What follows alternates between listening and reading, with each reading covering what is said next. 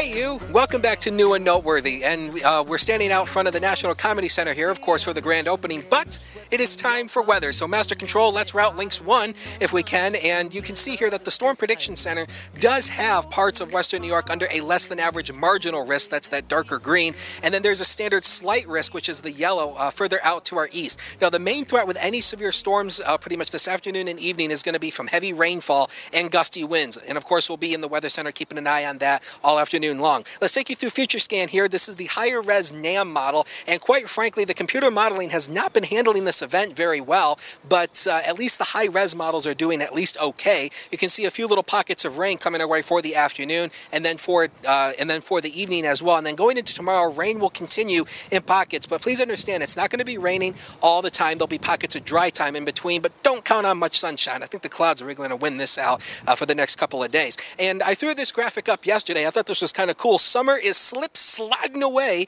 Now, since June 1st, we only gained 12 minutes of daylight time. Throughout the month of August, we're going to lose an hour and 14 minutes of daylight time. So get out and enjoy it while you can. The forecast for the remainder of the afternoon, partly to mostly cloudy skies. Showers and thunderstorms will come our way for the afternoon hours. There is a chance some of those could be strong to severe with gusty winds, and it will be muggy as well, 77 to 81, with a south wind averaging around 10 to 15 miles per hour. And then for tonight, mostly cloudy skies. Showers and thunderstorms will continue as that rain will continue on, and then it'll also be another mild night. Some areas may not even dip below 70 tonight, so it's going to be another mild and muggy night.